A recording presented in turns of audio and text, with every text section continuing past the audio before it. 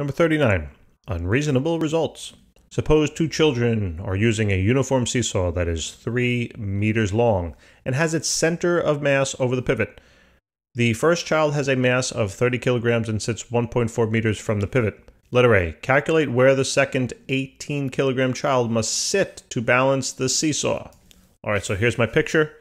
We got one child, 30 kilograms of mass, located at 1.4 meters from the pivot point. The center of mass of this pivot point is located right over the pivot, and therefore there's no torque that's produced by the seesaw itself, right? It would be perfectly balanced.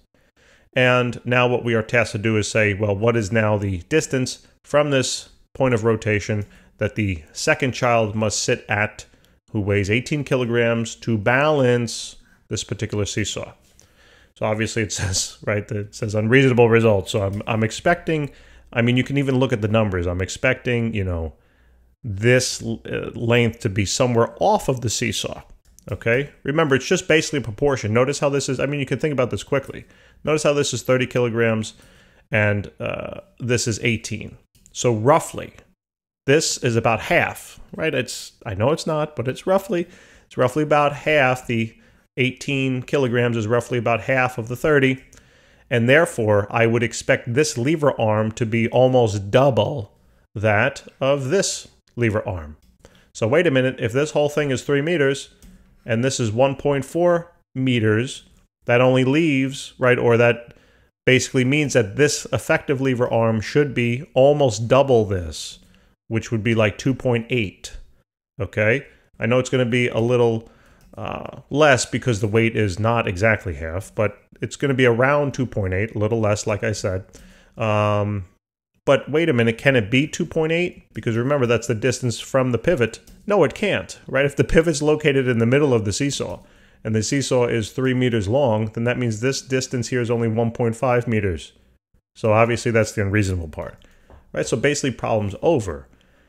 That's the benefit of, you know, thinking through problems, not necessarily, you know, thinking about what the formulas mean, what the relationships are between masses and masses, torques, and lever arms, right? Basically inversely proportional.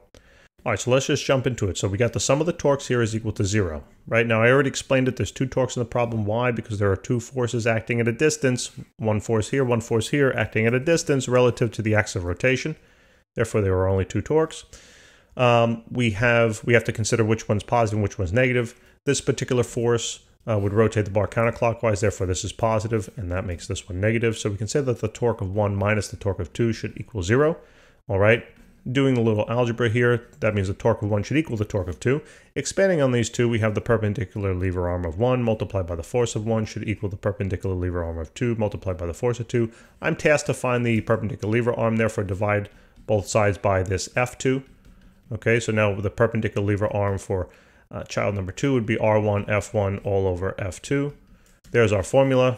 Beautiful. Now let's just plug in the values. So here we have R2 is equal to 1.4 multiplied by the weight, which is 30 kilograms multiplied by 9.8, all divided then by the force of child 2, which would be the 18 kilograms multiplied by 9.8.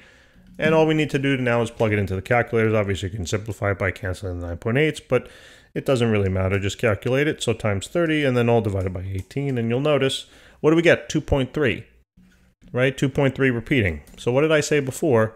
I said it was about 2.8, if you remember, but I said it's going to be less than that because I knew that the weight was more than half. So that being the case, it was 2.3, okay, the actual value. So this is the distance. And again, I already talked about why that's unreasonable, because it would literally be off the seesaw. So unless it's, you know, I don't know, unless the child was David Bladen's child and somehow he was sitting out there levitating and somehow that levitating force transmitted to a torque, unless that's the case, this is unreasonable. Guys, thank you so very much. Please remember to subscribe. Look forward to helping you with the next question. Take care.